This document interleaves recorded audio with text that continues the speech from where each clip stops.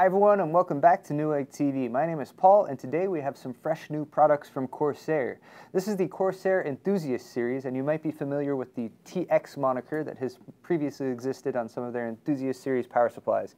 These are TX version 2. So we have a TX 850 watt, TX 750 watt, and TX 650 watt here. They're all version 2 power supplies, brand new. This is my first experience with them, so I'm going to be taking a first time look at them.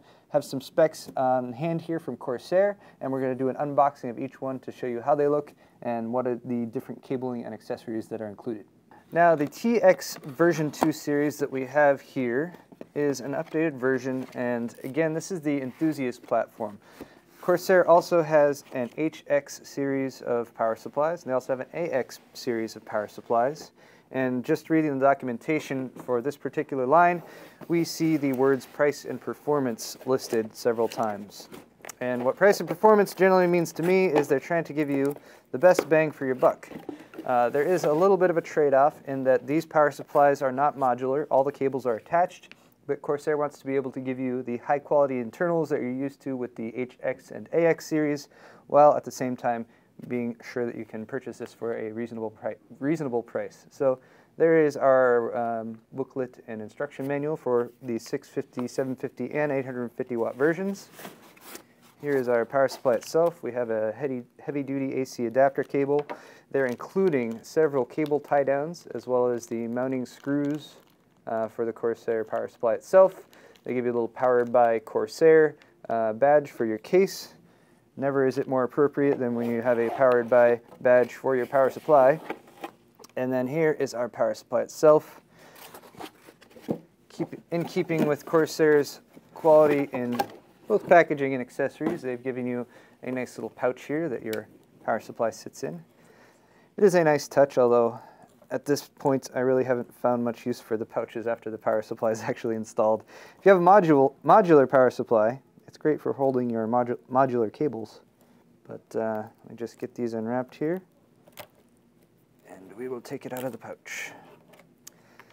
So this being a non-modular power supply, you can see here all of your cables are pre-attached, which is good. We don't want them floating around if it's a non-modular power supply. But Corsair has mentioned that you're getting a lot of extra cable length with the cables on this power supply. So if you have a case where the power supply mounting area is maybe a little bit more removed from your motherboard or the rest of your components, you should have plenty of cable length with these TX version 2 series to reach all of your necessary power locations. So there's a look at the power supply itself. It has a basic matte black paint finish. We have the Corsair TX 850 logo there on both sides, so you can see it no matter which way you have the power supply mounted.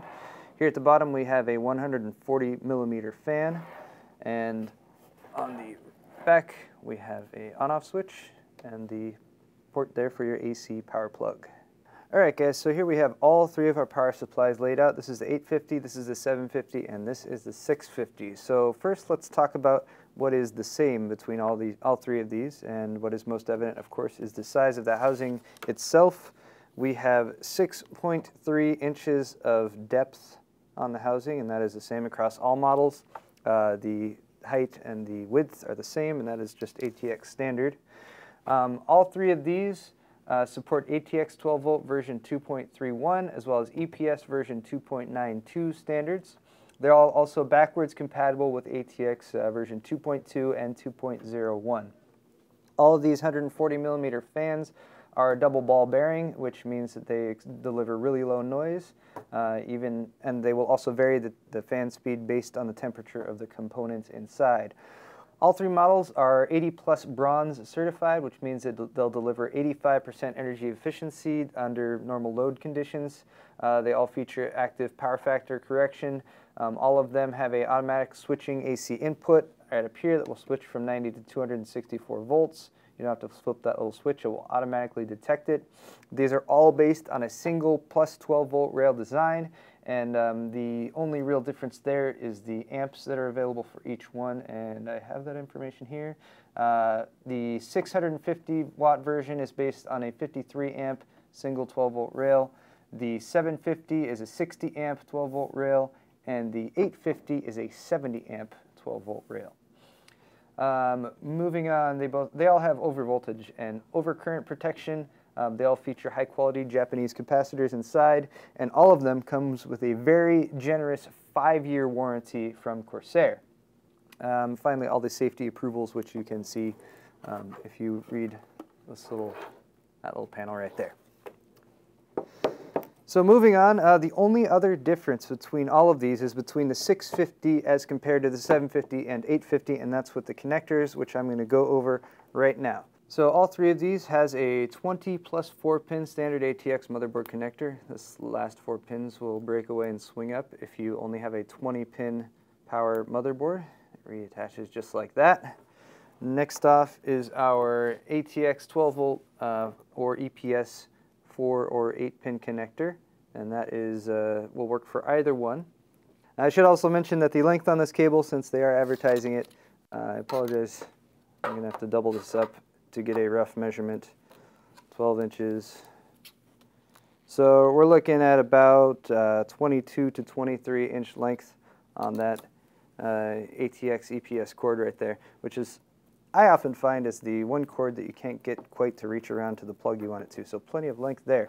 Moving on, we have all of our peripheral power connectors here, and amongst this bundle that you can see, we have 8 serial ATA connectors, we have 8 4-pin standard Molex connectors with the little squeeze style release, which is very helpful to have with your Molex connectors, as well as 2 of the mini floppy connectors, which are just like that one there.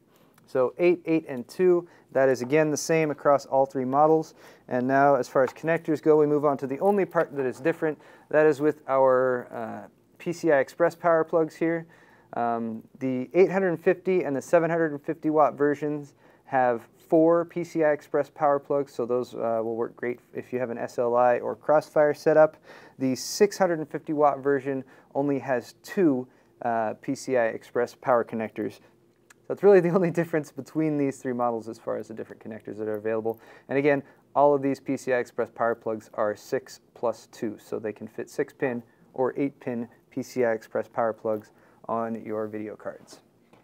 Well, that pretty much wraps it up for today, folks. This has been our first look, unboxing, and spec overview of the Corsair TX version 2 series. The 650 watt, 750 watt, and 850 watt versions are all available now at Newegg.com.